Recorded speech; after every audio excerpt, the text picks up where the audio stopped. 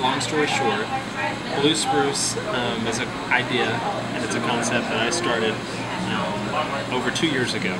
Essentially, most of everything, it's really a collaborative effort of a lot of personal inspiration, along with I guess a lifetime of going to the mountains and spending time in Colorado and knowing that, you know, if I was going to come up with a concept or a restaurant, special eatery, I would want that concept and special eatery to be something that was well branded and was something that, you know, people could identify with and at least find the differentiation and fascination in that concept.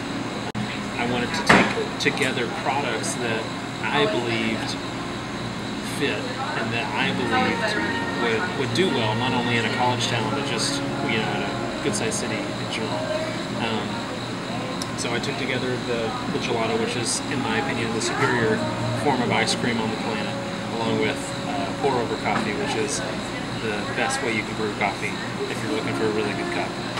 And I wanted a food option that also was simple, that, you know, could be something you could order any time of day, and it wasn't too difficult to make. You could order it for lunch or evening or whatever it may be.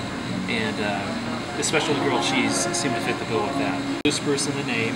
A lot of people ask where that came from. Why Blue Spruce? Why the tree? And that's always a fun story aside from the whole concept. Within my time of getting my business degree, I knew, again, that I wanted to come up with an image within a concept that, you know, could be well branded, was something that I felt like we could market really well. And I know that most people recognize things like logos such as Starbucks and you know, Best Buy or whatnot. It really doesn't matter. They're businesses that have logos that you don't even really need to see the name, you just recognize the image. So that's where I actually picked Blue Spruce, and the fact that I thought that image would be unique enough that it's different, it stands out, and people essentially would be able to identify with that.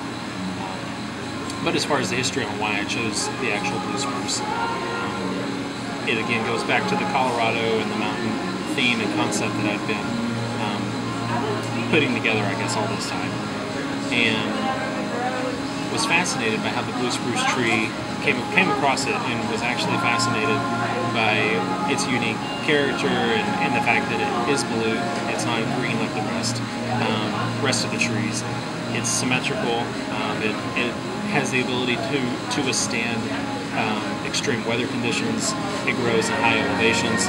So I already was, I guess you could say, captivated by the fact that it was superior and, more than anything, differentiated amongst all the other trees that it grows around. So I immediately took that metaphor and thought that'd be pretty cool to apply to our business model, and the fact that Blue Spruce stands out amongst the other trees in the forest, so therefore we will do the same thing and we'll stand out amongst every other, or all the other businesses that we compete against in whatever market we find ourselves.